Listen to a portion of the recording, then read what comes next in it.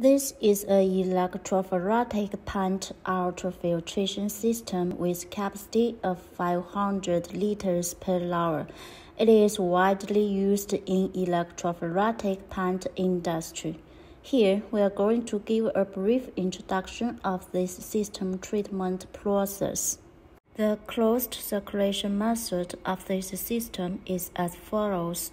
The raw water is pumped from the electrophoretic pant tank to a pre-treatment precision field, then directly enters the electrophoretic ultrafiltration modules.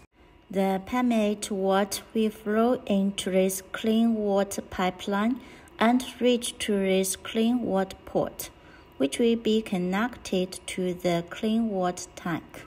And concentrated water will flow into this up and bottom pipeline and reach to this concentrated port that is connected to the raw electrophoretic tank.